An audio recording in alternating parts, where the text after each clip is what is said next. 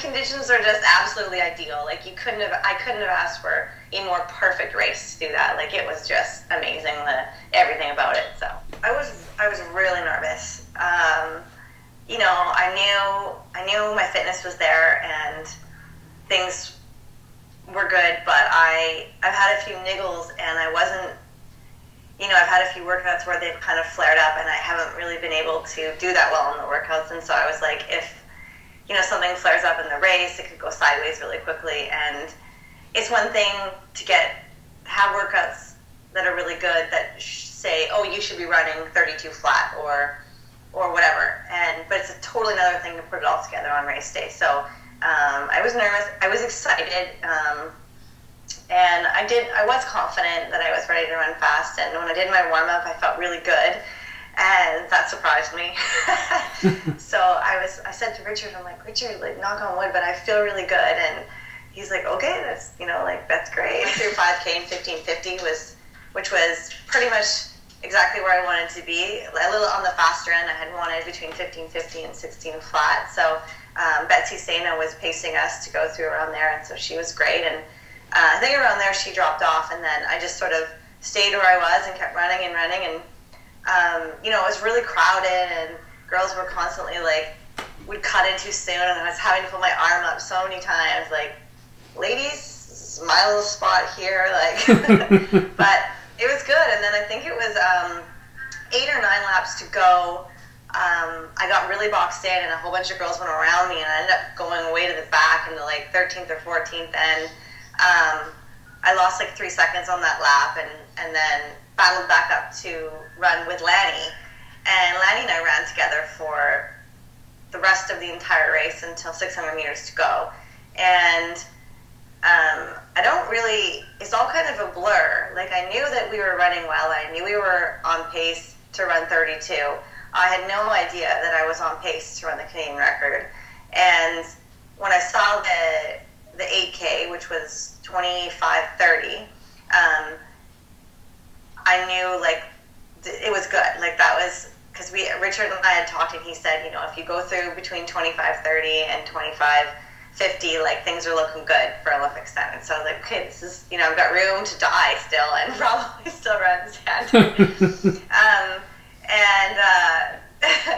But as the race went on, I still seemed to feel good and still had stuff left. And I don't really remember when the pack sort of broke away. Like, watching the race back, I wish that I had gone sooner with like 800 to go, but I didn't. And with 1 lap to go, when I knew that there was a chance, I think I looked at the clock and thought I needed to run like low 70 something to run the Canadian record. And I was like, okay, like, I can do that. And I ended up running, I don't know what it was. I think Luke said 68 or 69. But yeah, if you watch the last 200, I just was like sprinting. Like, all those years training with Britt Townsend and chasing around, you know, Jess Smith and Helen Crofts, those 800 girls, like, I guess my legs still remember how to run fast-ish at the end of a 10K, so thanks, Britt, for all that. But, yeah, it was, I don't know where it came from, but, you know, yeah, besides that, I wasn't really thinking. The only other time I looked at the clock was 5K split and 8K split. I finished, and I was like, I didn't know if I had run the Canadian record or not, because I didn't see my time, and I knew I had ran way under 32, so I was super happy. And then Lanny was like, you got it. And I was like, what? She's like, you got the record. And I was like, I did? And then I looked up and saw the board, and I was like, I probably swore. Shocking. And I ran right over to Richard, who was at, like, just on the other side of the track. And it was a really special moment, and it was pretty overwhelming. And called my mom right away, and she was practically had a heart attack. She was, like, bawling, and it was really surreal, because I didn't think that the Canadian record would be something I was going to run that night at all. I just really wanted to run under 32 minutes, and so it was like a cherry on the cake Sunday. Yeah, it was, I mean, and it's just watching Jess O'Connell run 15:06 literally right before I got on the track was really inspiring and really exciting to watch that, so I was pretty pumped going onto the track. There were some great performances. Jess O'Connell's one of them. Justin Knight with a massive personal best by almost half a minute, taking the Canadian junior record. There were lots of great performances. Obviously, yours was the highlight. And Lanny did really well too. She was only a couple seconds off of the old Canadian record. Are you going to stick with the 10,000 for Worlds and for Rio, or do you have other ideas? Especially Rio, because it's another year away. Like World Championships in Rio will definitely be concentrating on the 10,000 meters. I will not be running a marathon. Or do you have some more races coming up in the next couple months? Yeah, I've got lots going on. I mean, this does change things a little bit. Richard and I are going to sit down this afternoon actually and go over, what we want to do, and there's a lot to be talked about. So I can't really discuss it because I don't really know everything yet. So we'll see. It's exciting. There's lots of fun stuff to do. I'm still going to do some road racing.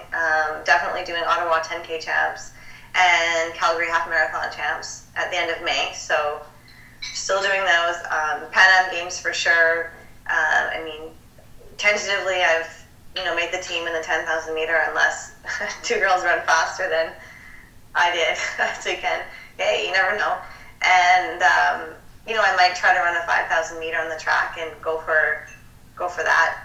So we'll see. But definitely 10,000 meters at World Championships in Beijing will be kind of the goal race of the summer. So it's still a little bit surreal for sure. I bet it is. Expected. I bet it is. Well, it's a long time coming because you had, what was it, a year and a half of what seemed to be plantar fasciitis? I took the 6 weeks off in March and April. May, started trying to run again. It still hurt. I had the prolotherapy done September. And so in October, I was able to start running about 75K a week, give or take. And then it was still hurting, and it was just, it's the worst. Plantar fasciitis is the worst.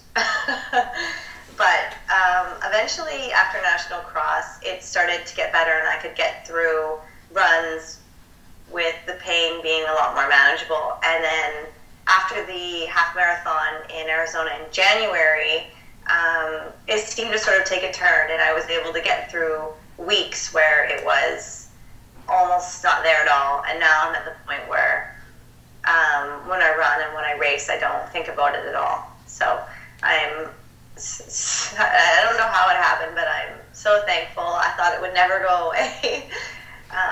It does. So if you ever have had plantar fasciitis or you have it, it will go away. Just be patient.